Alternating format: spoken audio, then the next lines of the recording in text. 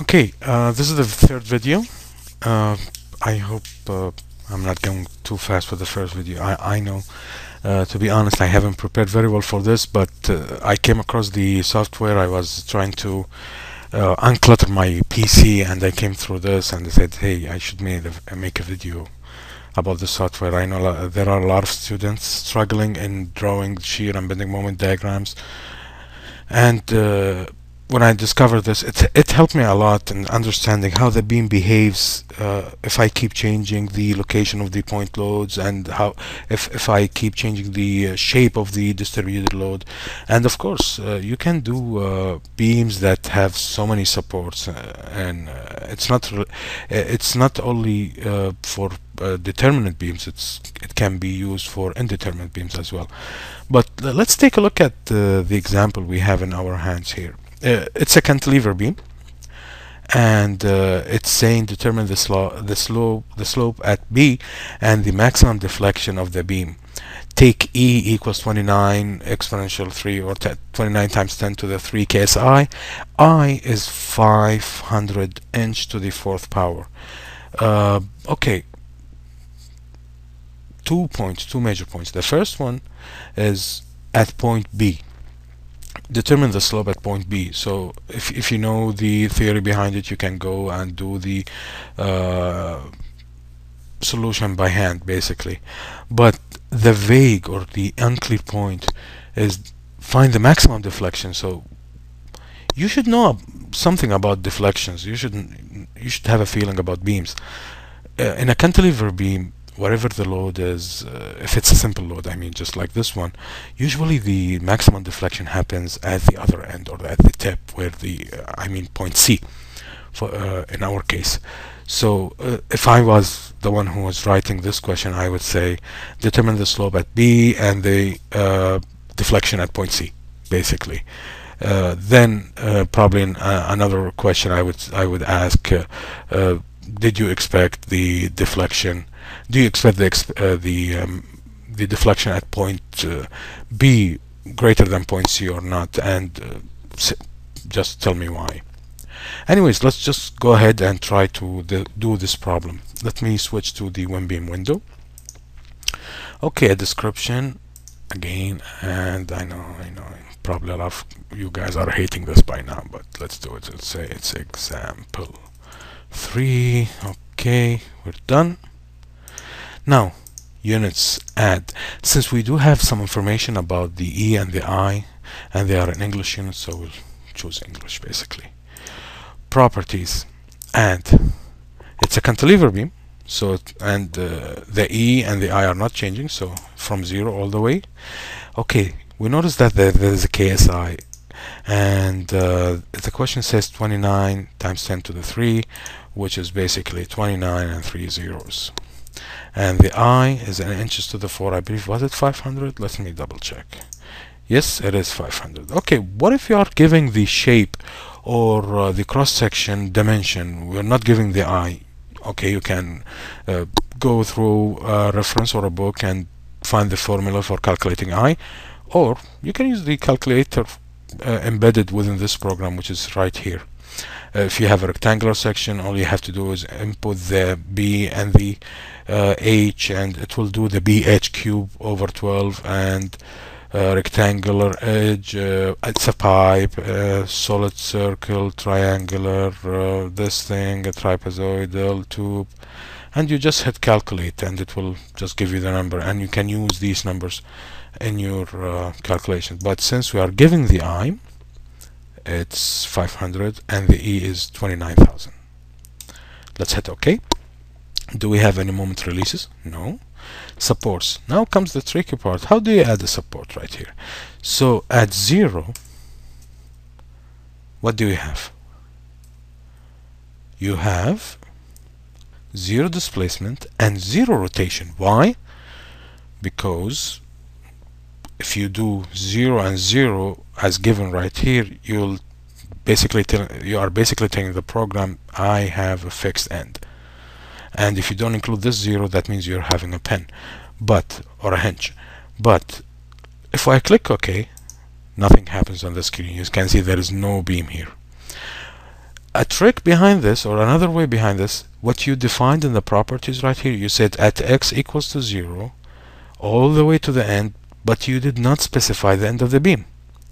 So what we can do, we can go to the properties and add at the end of the beam. Okay, what is the length of the beam? The beam is 12 feet. Okay, so at 12 I still have 29,500, and here you go. So if you don't see the beam, especially in cantilever cases, and if the cantilever was on the left hand side, okay, if you don't see the beam, what you need to do is to specify the properties of the beam at the beginning and the end of the beam. Okay, point loads. Do we have any point loads? Exactly, we do have a point load, 15K at the middle. So point load at 15, no, at 6, the point load is minus 15 kips. Okay, so we hit okay, and this is the moment diagram. It's already there, it's already working. So the reactions are 15 and the moment is 90, and if I want to see the shear diagram, it's like this. The moment diagram is like that, and you can, if you keep this data tab open, and you can get the moment at any distance you want. You see the numbers are changing. Okay, now what about rotation? This is the rotation. What about deflection? This is the deflection right here. If you want the deflection at any other, okay, if I ask you to find the deflection at B, okay, deflection B is at 6, so you move your cursor or the mouse to 6. If you can get 6 exactly, that's, yeah, so it's negative 0.1287 at point B, but here it's 0.321766 inches. Okay, let's look at the solution for this problem. Hopefully we've done it right. Okay, so the rotation is 2.68 times 10 to the negative 3. Okay, so let's see our rotation. 268. You see 268 here and 268 here, and 10 to the minus 3, meaning you're gonna move this and you add 2 zeros to the left. So yeah, it's correct. And for the deflection, it's negative 0.3217, negative 0.3217 is rounded up to 2. Okay, so that's the third one. And what I'm gonna add to this video is, what if you wanna print a report. Basically, what you do is you go to print preview, and this is what you have. The first page, you'll have the description, you'll have the units, the properties. Basically, this is our input file. If you hit next page, you will have a summary of all the graphs you can get: the reactions, shear, moment, rotation in radians, deflection in inches. Okay, next page, analysis data. Beam length is 12. The number of nodes and number of elements, this is for because the program, the engine uses the power of finite element in solving the beam. So it's these data are for just analysis. You don't really need to know how many elements or nodes. Okay, it gives you minimum and maximum values. It's minimum shear, minimum moment, maximum moment, and of course it gives you the minimum shear, and it's located at this, maximum shear and located at this, and it does the same for rotation and deflection. So these are the 3 pages you can print out. Okay, let me close this and let me go to File, Print Options. Okay, I can print the input. I can just print the diagrams if I do this and hit OK and go to Print Preview. I don't have a second page. This is the page. Maybe you want to turn in this. Okay, but let me do the whole package.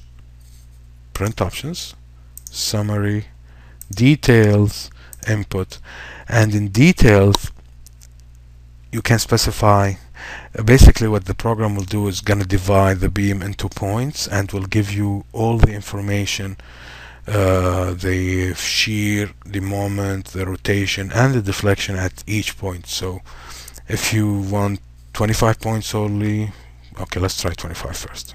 Hit OK, print preview. This is doesn't change. We already seen this. This is the new thing. So it will divide it into 25 points. Distance x, EI is this, shear is this, moment is this, rotation is this, displacement is this.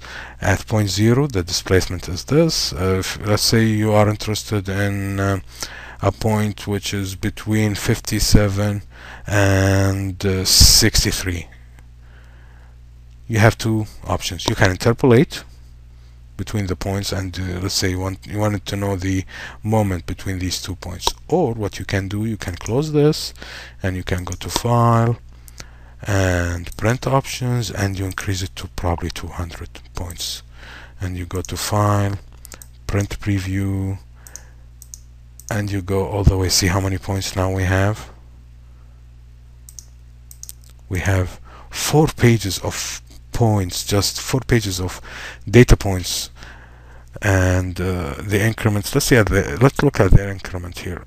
You can tell how big the increment is from the first page. So it's going 0.720. So basically at each 0.72 inch it's giving you a value for the shear, the moment, the rotation, and the displacement. Okay, this is the end of the mini series, and you can see the program is very nice and not to be honest, not that powerful for one quick example. Okay, if I go to open and you can see how, okay, this is a very complicated beam. Look at this one. Nice, thank you. I'll not save this one. Look at this. Imagine if you're gonna do this beam by hand. It's gonna take you a while to do. But reactions, yes. Shear, yes. Moments, yes. Rotation, yes. Deflection, yeah, you can get all of them. And you can see springs here, and I didn't want to go through the details of how you input the springs because it all depends on your problem given. One really important, I would say, I'm trying to find the word for it, weakness. Yes, weakness is how do you deal with inclined loads. Let me just quickly tell you what do I mean by inclined loads. So if, let's say you have a beam something like this, I mean it's not that important. I mean there are a couple of softwares to do this, but what if you have a load that goes like this, 10K, and the angle here is theta equals 45 degrees, for example. Oh, one can say, oh, it's easy, I can do this, and at that point I can specify a component like this. Basically I'm resolving this into these two components. I would say very nice. Okay, but now this will affect the shear and bending moment diagrams. Yes, this will affect the reaction if you have a reaction like this and this. But the problem is, I mean, it's not a problem to resolve these. It's very easy to resolve these, but if you include only this, you're assuming that this doesn't exist. It might work this way. To be honest, I haven't tried it, but during my professional life, during my studies, whenever I have a beam with inclined loads, I believe the problem is easy to do by hand. It's just one more step. But in my professional lives, I never dealt with the inclined loads like that.